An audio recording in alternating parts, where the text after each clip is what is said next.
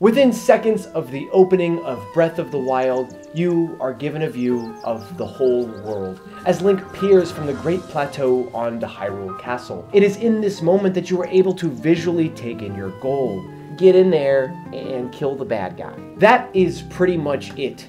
Your objective is instantly visualized, and so too is the world. The entire plot of the game is laid out for you, setting the scene for how Breath of the Wild will set up story beats throughout. Yet even with this instant outline, the world is still shrouded in a thick layer of mystery and of ambiance, and it is this incredible ambiance that separates Breath of the Wild from the bland melting pot of other open world games.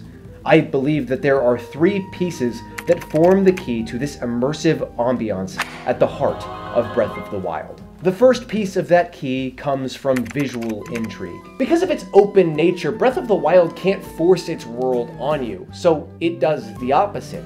It tells you nothing. It gives you nothing. The mystery of its world comes from the happenstance of you encountering its secrets, the spotting of a dragon, the reading of a journal, or the thralls of a maze. This happenstance creates a keen eye, one that looks into every area as they become shrouded in mystery.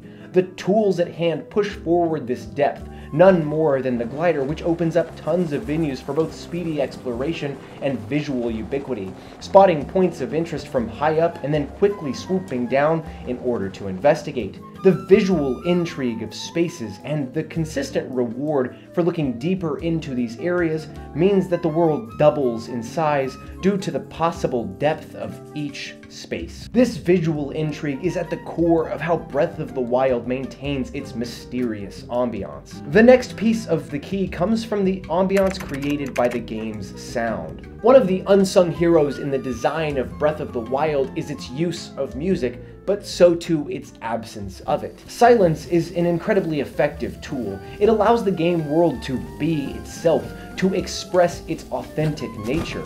This silence coincides with wonderful audio design as grass rustles, weapons clank, and water churns. This absence of music makes way for the world to craft its own music, one that envelops you into each space as the dense soundscape brims with life and authenticity. But there is still music in Breath of the Wild, and it is excellent, as the up-tempo sporadic horse riding theme often ends as you arrive to the calming flutes of the stables.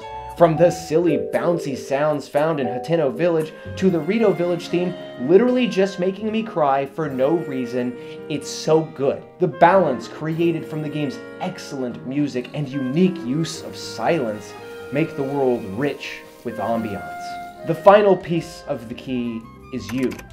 The player's effect on the world makes it endlessly mysterious, as every play space is tackled in 1,000 different ways. Breath of the Wild's malleability take it from an open world game to an open play space, as every inch of it is meant to be conquered in the manner you see fit best. The game's mechanics give you a number of ways to solve combat encounters and puzzles, meaning that the world doesn't feel straightforward. It feels complex, it feels physical, it feels dense, as no two players will tackle its challenges in the same way.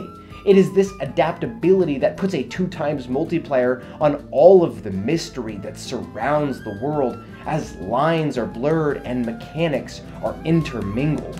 These three pieces conjoin to unlock something special.